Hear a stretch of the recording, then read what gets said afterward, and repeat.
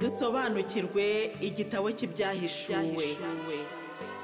Ibyahishuriwe Yohani si ibanga, si amayobera, ahubwo ni ukuri kw'ibyabaye kuriho kandi kugiye kwigaragaza bidatinze. Ku izina ry'Imana Data na Mwana na Roho Mutagatifu, amina. Gira amahoro ya Kristo umuvandimwe. Dukomeje rero igitabo cy'ibyahishuwe, tukaba tugeze uyu munsi mu mutwe wa 13 w'iki gitabo cy'ibyahishuwe. Uyu mutwe wa 13 rero ukaba ugiye kutubwira ku bikoko bibiri. Muvandimwe mwiza, mugenzi ugana mu ijuru, ibi bintu byose Nyagasani arimo kugenda dusobanurira ni ibintu tutari kuzamenya iyo tuza kuba tudafite Roho Mutagatifu. Ndashima Roho w'Imana waduhuje kandi akadusobanurira ku byanditswe bitagatifu. Nuko rero nawe umfashe kumushima muvandimwe, kandi ujye uhora wibuka yuko nawe uri umunyamugisha. Kuko iyo utaba umunyamugisha ntabwo Imana iba yaremeye ko duhura, kandi nanjye iyo ntaba umunyamugisha ntabwo iba yaremeye kumpuza nawe ngo dufatanye urugendo rugana mu ijuru. Ariko ubwo duhuye rero kandi Imana yarabipanze, reka tuyisingize. Gira amahoro ya Kristo rero, jyewe ukuganiriza muri aka kanya ndi umumararungu Marie Louise.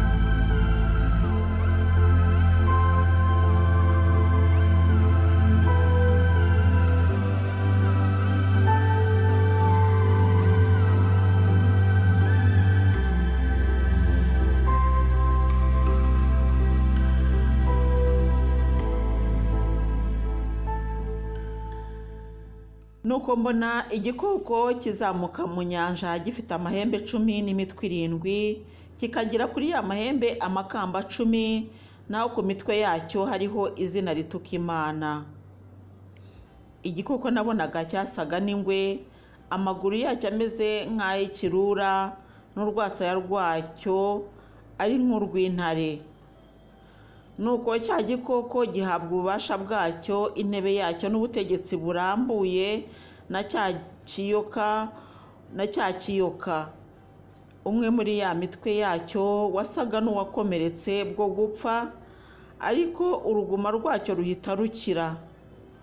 Nuko isi yose iratangara, ihita iyoboka cya gikoko.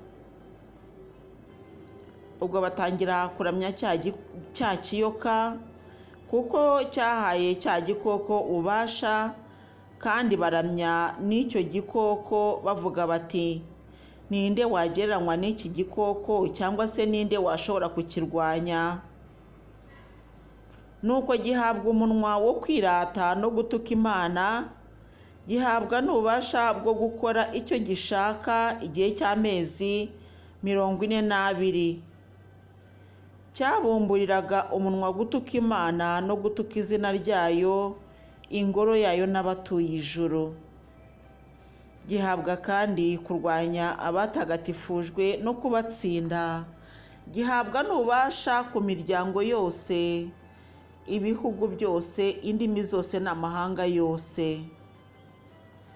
Nuko abatuye isi bose baragisenga. Abo bose kuva isi yahangwa bafite amazina atanditse mu gitabo cy'ubugingo cya ntama wishwe. Ufite amatwi arumve. Uwagenewe kubohwa azatabwa muri yombi byanze bikunze, n'uwagenewe kwicwa n'inkota azicishwa inkota. Igihe rero kirageze cyo kugaragaza ubwiyumanganye n'ukwemera by'abatagatifujwe. Nuko mbona nanone ikindi gikoko kizamuka ku isi, cyari gifite amahembe 2 nk'intama, ariko kikavuga nk'ikiyoka. Cyakoreshaga ububasha bwose bw'igikoko cya mbere mu maso yacyo, kigategeka isi n'abayituye gusenga igikoko cya mbere cyari cyakize uruguma rwajyaga kugihitana. Icyo gikoko cya kabiri gikora ibintu byinshi bitangaje kugeza n'aho kimanurira ku isi umuriro wo ku ijuru, abantu bose babireba. Bityo kiyobya abatuye isi kubera ibyo bitangaza cyari cyahawe gukora mu maso y'igikoko cya mbere. Kibwira abatuye isi kwimika ishusho yubahiriza cya gikoko cyari cyakomerekejwe n'inkota, none kikaba ari gitaraga. Nuko gihabwa ububasha bwo guha ubuzima iyo shusho y'igikoko cya mbere, ku buryo iyo shusho ibasha ubwayo kuvuga, maze igategeka kwica umuntu wese wanze gusenga ishusho y'igikoko. Nuko abantu bose, abato n'abakuru, abakire n'abakene, abacakara n'abigenga, gihabwa kubashyiraho ikimenyetso ku kiganza cy'iburyo cyangwa ku gahanga, kugira ngo hatagira umuntu n'umwe wemererwa kugura cyangwa kugurisha ikintu adafite ikimenyetso cy'izina ry'igikoko cyangwa umubare uranga izina ryacyo. Ubu rero ni igihe cy'ubushishozi. Umunyabwenge arasobanukirwe n'umubare uranga igikoko, kuko uwo mubare uhwanye n'izina ry'umuntu. Uwo mubare ni 666. Ijambo ry'Imana. Dushimiye Imana.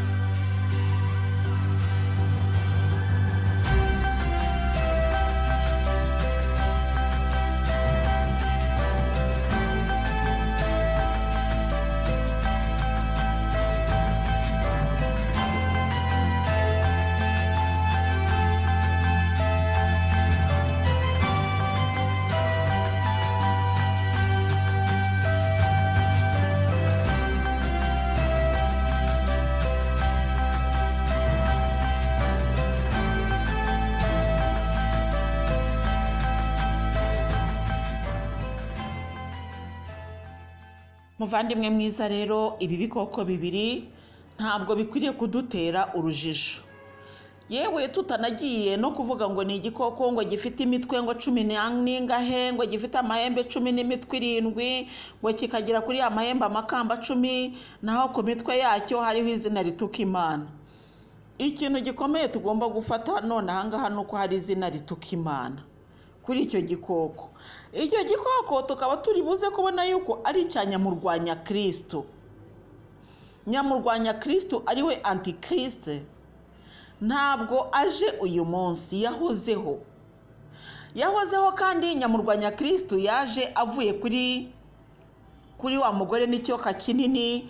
Urumva, uribuka ko urugamba rwabaye, ariko umugore agahabwa amababa, we akajya kwiturira ahantu mu butayu. Mu butayu hakaba havuga ahantu nyine yego hatari heza, ahantu h'ububabare, ariko ari n'ahantu ho kurushaho kwegera Imana, ni ahantu ho kurushaho gusingiza Imana, mbese kurushaho kumva ubwiza bw'Imana.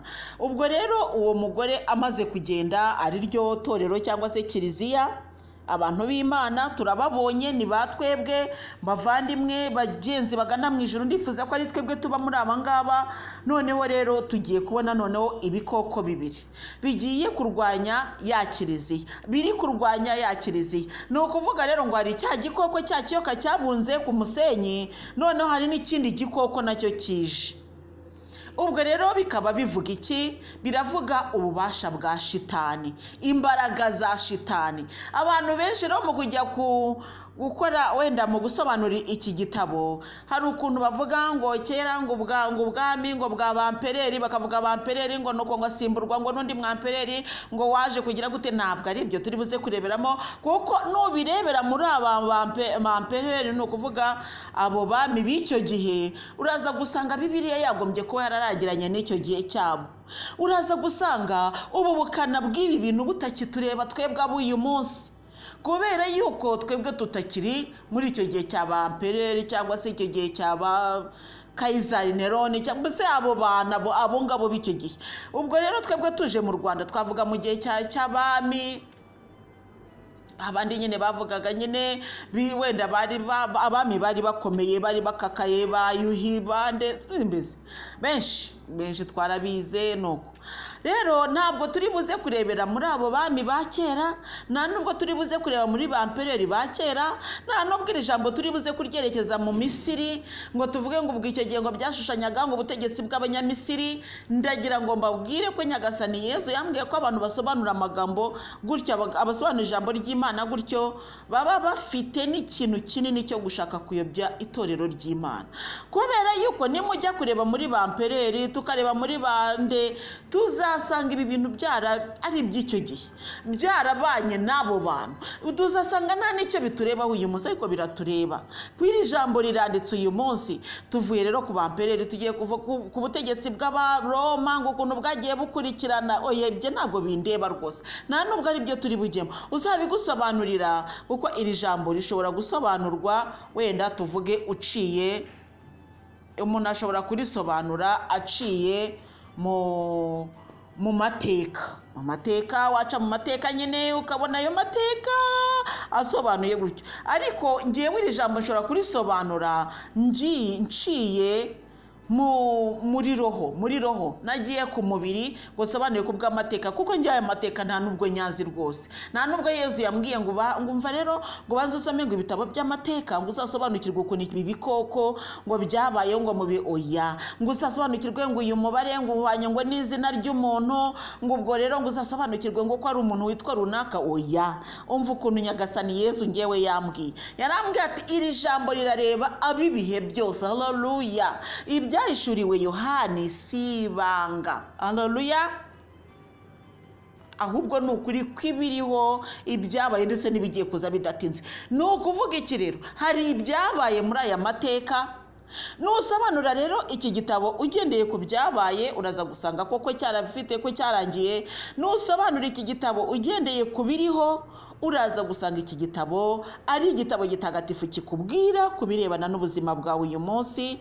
Nureba kandi mu bizaza, uraza gusanga iki gitabo kikubwira kwitonda, kuba maso no kugenda wigengesereye. Haleluya. Ubwo rero ku byabaye ntabwo turi buze kuhatinda, kuko ntabwo twari duhari. Ahubwo ngewe ndashaka kukubwira ku biriho n'ibigiye kuza, kuko nibyo bitureba cyane. Haleluya. Ibyabaye byarabaye, nuko byagenze. Turimo gusobanukirwa ku byagiye biba. Aya magambo Yohana yahabwa ni byarabaye, ariko uyu munsi aya magambo yanditse muri Bibiliya, keretse niba tutemera ko Bibiliya ari iyacu. Ariko niba twemera ko Bibiliya ari iyacu n'uyu munsi, haleluya, nimureke dufungura amaso twumve icyo ijambo ry'Imana ritubwira uyu munsi. Iki gikoko rero ni cyanyamurwanya Kristo. Iki gikoko gifite izina rituka Imana, amahembe gifite ibiki byose, ngo kikagira amahembe amakamba 10 mbese ibi byose ni ibintu bigifasha gutuka Imana. Ni koko muvandimwe mugenzi ugana mu ijuru, banyamurwanya Kristo ntabwo ari abantu babakene rwose, kuko iyo bavuga ngo yambaye ngo amakamba 10, naho ku mitwe yacyo hariho izina, ni ukuvuga amakamba cyangwa se ibyubahiro. Ikamba risobanura icyubahiro, risobanura ubwami. Ikamba rigasobanura mbese ikuzo ry'isi. Amahembe bigasobanura imitwe, cyangwa se amahembe n'imitwe 7, ngo cyari gifite amahembe 10 n'imitwe 7. Amahembe rero mu by'ukuri tuyazi mu buryo bw'inyamaswa, kuko nta muntu ugira amahembe. Amahembe agirwa n'inyamaswa. Umutwe, inyamaswa igira umutwe, cyangwa se n'umuntu agira umutwe, ariko inyamaswa zose ntabwo zigira amahembe. amahembe rero hano akaba ashaka kuvuga ubukana, ububi. Gifite amahembe, ububi bwinshi, kikaba gifite iyo mitwe 7. Imitwe rero akenshi iyo bavuga imitwe ni ukuvuga ntabwo ari ukuvuga ngo ni ikintu kimwe gifite umutwe umwe hano. Oya, iyo bavuga ngo ahantu hagabye imitwe cyangwa se itorero rigamaze rigabye imitwe, ni ukuvuga baba bashaka kuvuga ko ryaguka, rifite mbese ibyicaro hirya no hino. Ni ukuvuga rero ibi byicaro bya nyakibi, n'aya mahembe y'ubugizi bwa nabi bye, nibyo bintu birimo kuzengereza isi, n'aya makamba nyine cya cyubahiro. Erega abatware b'isi bafite ubukungu, bantu mwe, abatware b'isi n'abanyamurwanya Kristo bafite ubukungu bwinshi cyane. Ubwo rero naho ngaho tugiye kurebera, turareba ko ya mitwe rero ari uburyo bwayo bwo kwaguka, tukaza kubona ko amahembe ari izo mbaraga zo kugira nabi, tukagira ko ayo makamba ariko umutwe w'amakamba 10 ifite amahembe 10 n'imitwe 7, ikajya n'amakamba 10. Ni ukuvuga ngo wavuga ko kuri buri hembe hariho ikamba. Ni ukuvuga rero ngo mu bugizi bwa nabi bwa shitani igenda igaba amashami, ariko ikagenda ifite icyo bita ubuhenda abana. Ubuhenda abana rero ni bya bindi shitani izanira umuntu, ikaguha ikintu wowe ugatekereza ko ukaba ukibona gishayininga, ukibwira ngo ni kiza, niryo kamba ry'isi, nicyo cyubahiro cy'isi, niryo kuzo ry'isi, mbese ni mwisi. Haleluya.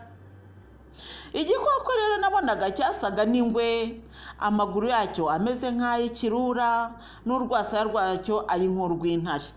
Ni ukuvuga iki rero, uko cyasaga unagerageje kugishushanya wakumva ko ari ikintu gisa naho giteye ubwoba, ariko kidafite na forme wakwita si ingwe, si intare, si iki. Ni ukuvuga rero ubu ni kwa kwishushanya kwa shitani.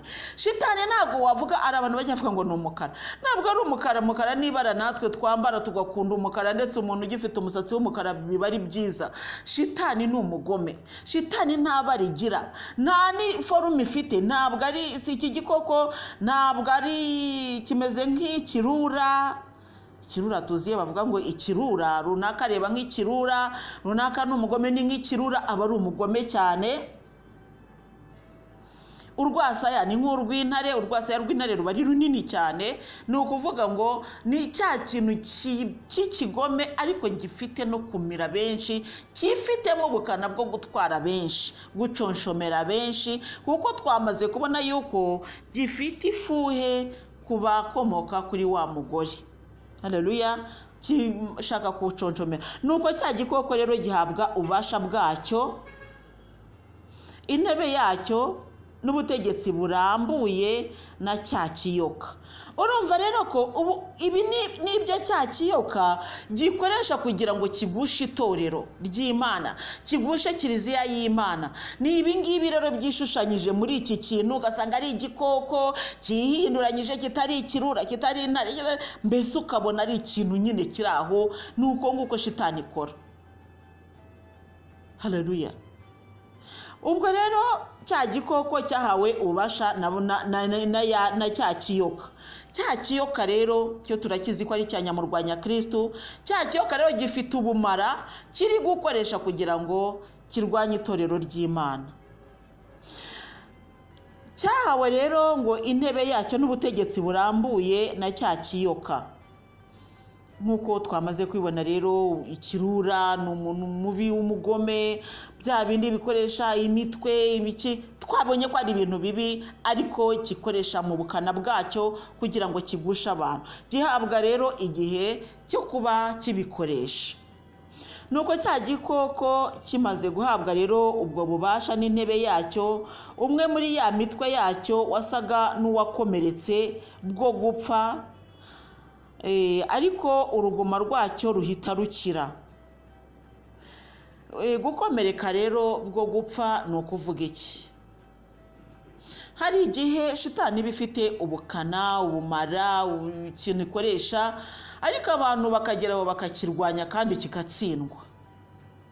kigatsindwa rwose, ukabona ntabwo kikiriho. Reka wenda mfate urugero rw'ikiriho uyu munsi kuko turi uyu munsi, ntabwo twageza ejo hazaza ahubwo turi uyu munsi, nta nubwo turi ejo hashize, turi uyu munsi. Reka turebe uyu munsi. Uyu munsi turi kubona ikintu cyo homosexualite, cyangwa se sinzi niba byose bavuga homosexualite ku bakobwa no ku bagore, mbese ku bantu babana cyangwa se bakundana bahuje ibitsina. Uru ruguma rwahozeho kuko ibi bintu ntabwo ari iby'uyu munsi rwose, ibi bintu ni ibya kera rwose, ni ibya kera na kare, kuko ibintu byo kuba abantu bakundana cyangwa se mbese sinzi niba ndi bubyite gukundana, nabuze izina mbiha, mbese abantu babana bahuje ibitsina cyangwa se reka dutire ijambo ry'Imana, bakundana bahuje ibitsina, ariko sinzi niba ari ugukundana, twabiburiye izina mbese muri make, ariko uko mbivuga ndizera yuko uri kubyumva. Ibi bintu byahozeho kuva kera, ntabwo ari iby'uyu munsi rwose, ni ibintu byahoze, ariko igihe cyarageze birarwanywa rwose, ndetse no mu gihe cya Sodoma na Gomora muzi ko iki kintu cyari kiriho cyane, ndetse igihe cya Loti tugasoma muri Bibiliya ukuntu byari bimeze, byari bishyushye cyane, ariko byageze aho birahwekera rwose, ndetse ku buryo wanavuga yuko byacitse bitakiriho rwose. Njyewe ndatanga urugero rwo ku gihe cyanjye, ntabwo ibi bintu nari mbizi pe. Ibintu byo kuvuga ngo abantu ngo barakora imibonano mpuzabitsina bahuje igitsina, ntabwo twebwe, reka mvuge ngo mu myaka ya 80, kuko njye navutse muri 73, mu myaka ya za 80, ubwo uyu munsi ngize 50, uyu munsi ndi gutegura inyigisho, nubwo izabaho igihe kirekire, ariko ndi kwitegura no mfite imyaka 50, ariko reka mvuge ni mu myaka, mu gihe nayo mfite nk'imyaka 25, ibintu ntibyari biriho, ntibyanavugwaga. Ibi bintu bisa naho biri kuza muri iyi minsi bikaza, ariko bifite ikintu cy'ubushyuhe gikomeye, bifite ububyutse buteye ubwoba, gifite imbaraga nyinshi cyane. Uru rero ni rwa ruguma rwari rwarapfuye, mbese abantu bakanabona ko byarangiye, kandi koko twebwe na nubwo twari tubizi. Uru rwari uruguma rwose, ngo icyo gikoko, ngo umwe muri ya mitwe wasaga n'uwakomeretse bwo gupfa, kandi koko cyari cyarakomeretse koko,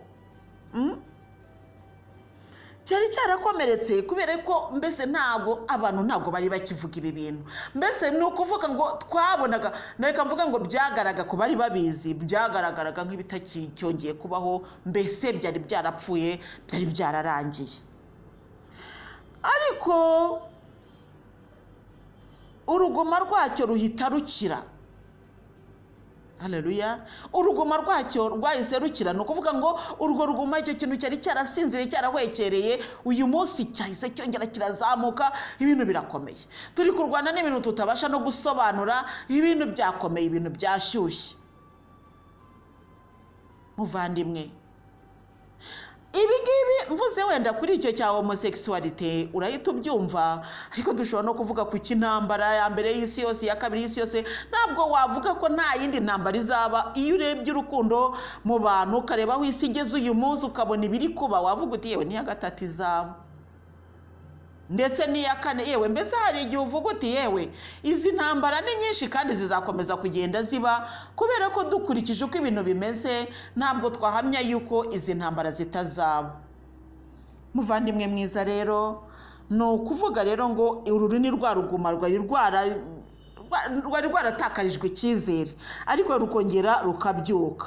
Nuko isi yose iratangara, ihita iyoboka cya gikoko. Ngibyo rero, ngibi byo turimo, isi yose iratangaye. Yewe mwabantu mwe, uyu munsi wenda nafashe urugero rwa rumwe, ni rumwe ntabwo ari zose, ariko nafashe urugero rwa homosexuality.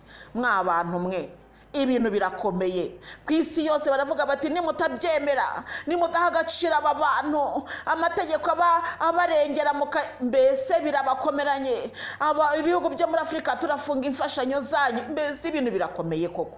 Noneho abantu batangira gusenga cya gikoko, kuko babonaga nyine nta kundi babigenza. None se ko gifite ububasha ku isi kikaba kiri gutegeka amahanga yose, mw'abantu mwe ubungubu mwagize ngo abantu ntibagiye gusenga cya gikoko? Gusenga igikoko bivuga iki? Bivuga kwemera amategeko naho yaba aremereye, naho yaba arura, naho yaba abishye, ariko abantu bakayakira uko nguko kuko nta kundi babigenza.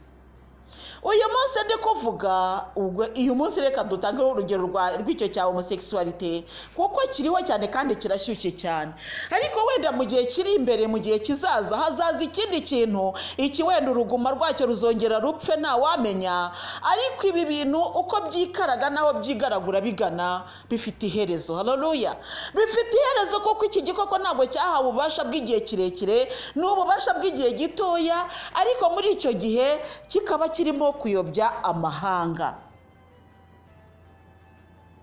Nuko baratangira ngo ninde wagereranywa n'iki gikoko, cyangwa se ninde washobora kukirwanya?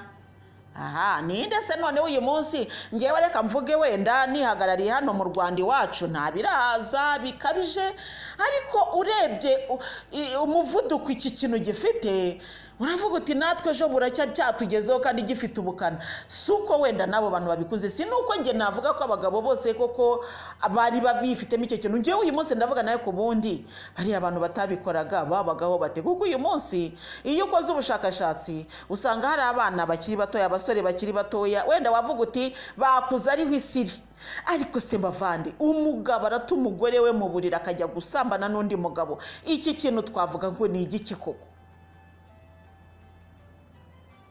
Ndabizi ko atari ibintu byoroshye muri iki gihe. Ni cya gihe cya Yohani agatabora kamira karyohera ariko mu nda kararura. Ndabizi ko ibi bintu kubivuga, ndabizi ko hari abantu benshi cyane babikomerekeramo, ndetse bagatangira no kurwanya inyigisho kugira ngo barebe ko bazicecekesha. Iki ni cyo gihe tugiye kwinjiramo rero. Ni igihe gikomeye cyane cy'uko tugomba guhagarara ku kuri tukakuvuga ari ukuri, tukemera kubabazwa kubera ukuri, tukemera no gupfira ukuri. Nuko nguko bimeze. Mwabavandimwe banjye mwe ntabwo byoroshye. Ngo nuko ngo gihabwa umunwa wo kwirata no gutuka Imana, gihabwa n'ububasha bwo gukora icyo gishaka igihe cy'amezi 42. Haleluya. Muvandimwe wanjye nkunda, ntabwo ari igihe cyose, ni amezi 42. Nashaka abe 70 nangahe, nashaka abe 60 nangahe, ariko ni amezi, ntabwo ari imyaka. Nibishaka biba imyaka, ariko ni igihe kizarangira. Twongere twibukiranye ko nababwiye ko mu gitabo cy'ibyahishuwe ahantu hose uzasanga amezi, umwaka, iminsi, ujye umenya ngo biravuga ngo igihe kizarangira. Haleluya. Ibi rero iki gikoko cyahawe umunwa wo kwirata no gutuka Imana. Uyu munsi murabibona bavandimwe. Mbese umunwa wo kwirata abantu, yewe mbese nge mumbabarire, ntabwo nshaka gukomeretsa waba ari muri izi nyigisho wenda afite n'agatima karehare hakagana aho ngaho. Ahubwo ndagira ngo mbabwire ngo shitani iri gukora ibunze ku musenyi wo ku nyanja ishaka kugusha abana b'Imana.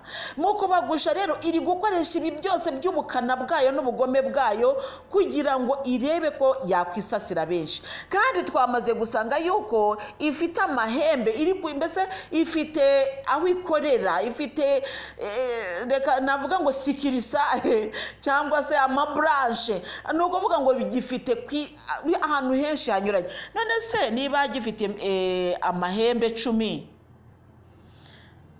amahembe 10, tukabona ko imigabane y'isi aho merukira ari 6, ubwo sinzi niba nta wundi baravumbura, ariko se bavandi ubwo se niba buri mugabane w'isi ifite mihembe, ahubwo murumva ko hatari n'umigabane ifitemo amahembe 2 cyangwa 3. Hari aho ubona ko koko yibasiye kandi kibasira abo tuvuga ngo bateye imbere. Ubwo wenda ngewe ikintu nkunda kubwira abagenzi bagana mu ijoro, ndavuga ni umuvandimwe muzi ko ari muri iki kibazo, nimumutera ibuye ahubwo mureke tumusengere, kuko cya cyanya munini, cya kiyoka kibi kiturwanya nicyo cyabunze ku musenyi, cyaramuciye ibizi byacyo biramumira. Yaramizwe, wimurenganya, ari kumira nkeri, atabaye amira nkeri. Nta mugabo wakabaye atekereza umugabo mugenzi we, kuko ibi bintu biteye isoni. nk'abantu mwe nitwe tugomba kuzabyamagana, ntabwo ari shitani kuko yo yahaye abayo kubivuga. Bahawe ububasha bwo kwirata, gutuka Imana ndetse no gukora icyo bashaka igihe cy'amezi 42. Icyo bashaka ni gute? Ubu ngubu nimureke tubiganireho kuko nk'abagenzi bagana mu ijuru, abantu baragenda ngo umukobwa ngo bakamubaga bakamuteramo igitsina cy'umugabo, umugabo bakamubaga bakamuteraho amabere. Mbese umuntu aricara mu bihugu bimwe na bimwe wenda cyangwa se mu migabane imwe n'imwe hose kibifite amashami menshi, nuko bakavuga bati ngewe ntago ngishaka kuba umugore. Nk'ubu nkicara hano nkavuga neka ntago nkiri umugore, mba umugore gute? Nkagenda da bakankorera operation nuko bakankuramo imyanya y'ubugore bakampa iy'ubugabo. Noneho abababonye bimvuga biriho, ntago ari ukuvuga ngo ndabeshya. Abababonye bavuga ko ujya kumva umuntu ukabona umuntu n'umugabo koko, ibyanwa ibiki byose, ariko ijwi ari ry'umugore. Hari ibintu bidashobora guhinduka erega. Cyangwa se ukajya kubona ukabona wa mugabo ugaragara nk'umugabo ukabona aratwite. Kibaza se uyu mugabo atwita ati? Impamvu atwite rero nuko bamuhaye imyanya y'ubugabo ariko ntibahinduye imbere aho umugore hagumye kubaho umugore, cyangwa se akajya mu mihango kandi atagifite umwanya uranga abagore. Ibyo bintu biriho, ndizera yuko ndi kubivuga abari mu bihugu byateye imbere mukavuga mutima Maruisa wowe ahubwo ntabwo bizi. Twe birarenze kandi noneho birabujijwe, biranakomeye cyane, kandi itegeko yewe nandi wayarenga, ariko itegeko ryica uburenganzira bw'abo bantu yewe we ufungwa nabi. Ibeshye ngo barebe muri train ukabona barimo kugenda basomanuka bareba. Mbese niba mbese kumucumuraho ni ibintu byoroshye cyane, kandi ugasanga nyine umugabo bamuhaye ayo mabere ariko utubunono twa kigabo, ukabona amaguru bafite za mpfundiko. Nkavuga ni yewe nyagasani Yesu. Ubwo rero ni ukuvuga ngo icyo gikoko cyahawe igihe cy'amezi 42 mbese kiri ngo gikora icyo gishaka. Ni ibintu rero bikomeye. Nitukabibone rero ngo ducibwe intege nuko turi kubibona kuriya, bari mu gihe cyabo, bari mu isi yabo, bari mu byabo. Reka rero twebwe dukomeze turebe mu ijuru. Haleluya. Imana dukorera izaturengera kuko niyo Mana yacu. Ngo cyabumburiraga umunwa gutuka Imana no gutuka izina ryayo, ingoro yayo n'abatuye ijuru. Ngibi rero none se kibumburira umunwa kuvuga Imana? Yego harimo abishushanya bakavuga yo turashima Imana duje, gusa ubwo koko n'ubwabyo icyo gikorwa ubwacyo gituka Imana. Cyo rero Imana se niki? Wowe wamaze kurenga ku itegeko ry'Imana. Ikuremye uri umugore wihinduye umugabo. Warangiza ngo ndashima Imana rwose ngo yaduhaye uburenganzira. Wavuze uti ndashima cya gikoko, ndashima shitani rwose. Bivuge kuko niyo mutware wawe. Twebwe abafite Imana h'umutware, haleluya, abafite Imana h'umugenga, dutegereje gutabarwa, haleluya. Niba ibyo biryoshye biri muri iryo banga tutamenye, tubitegereje ahandi hatari ahangaha. Kuko reka mbabwire bavandimwe, ibanga rishe mu buzima bwa Yezu nuko ibintu byose ugomba kubirebera mu gihe.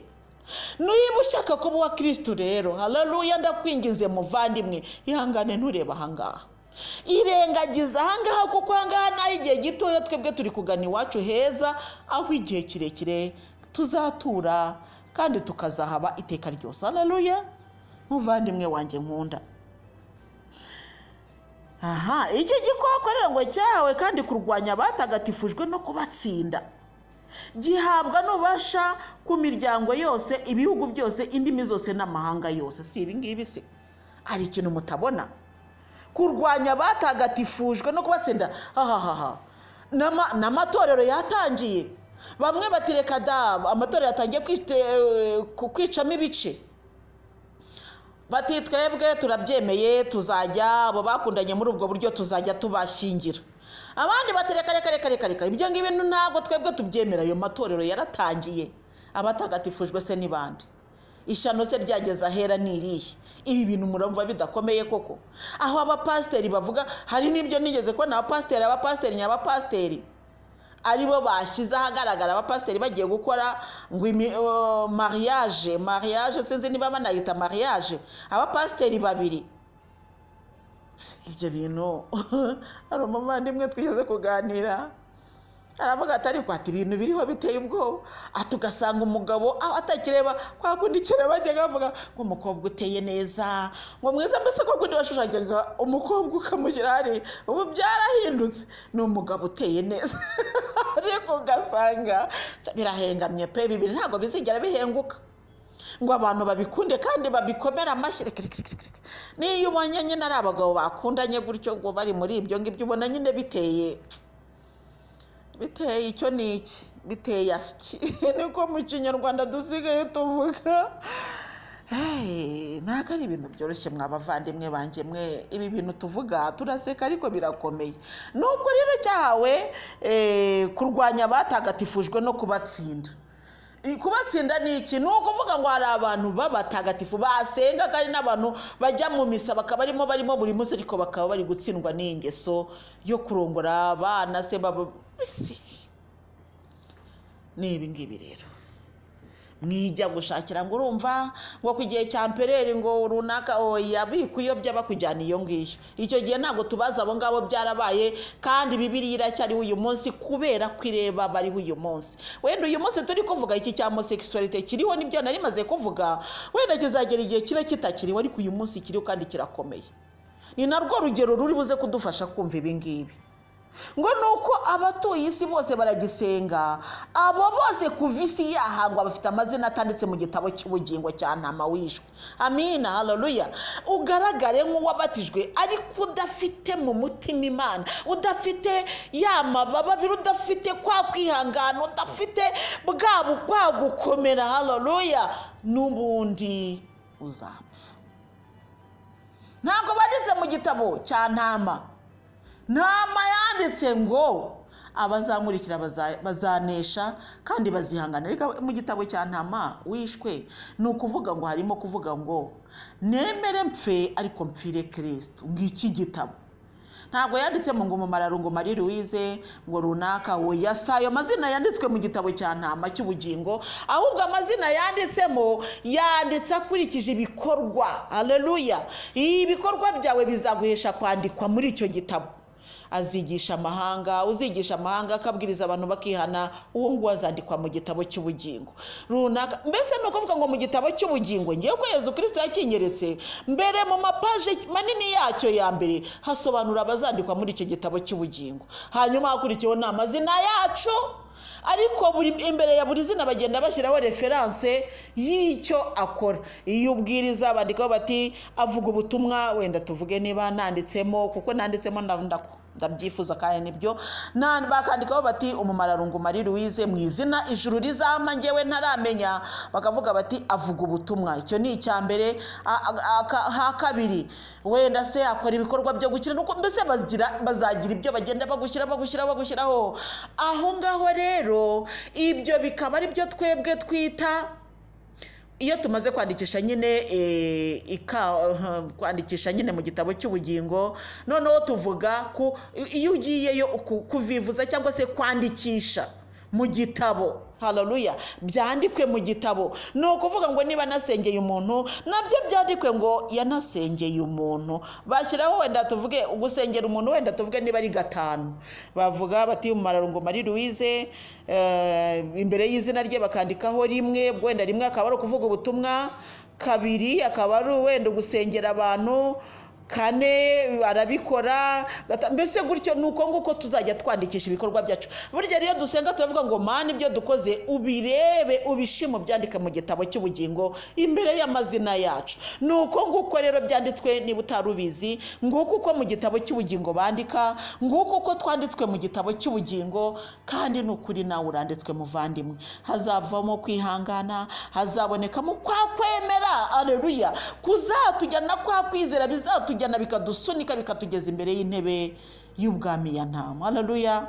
Muvandimwe mwiza rero, nturebe bariya bahiriwe n'urugendo rwo mu isi, ukabona baratuka Imana ntacyo bibatwaye, ukabona barakora ibyo bashaka ntacyo bibatwaye, ngo uvuge ngo bariya bo, ariko buriya bagusha batagatifujwe, kandi biriya bakora nibyo bita gutuka Imana. batuka Imana ariko ntacyo bibatwaye. Ngo abo ngabo rero nuko ngo abatuye isi bose baragisenga. Abo batuye isi ni bande rero? Ni abantu. Urabona ko kiriya kintu kiri kugenda gikwira ku isi yose, abantu bagenda bagihererekanya, ugasanga mbese kiri kugenda gisakara.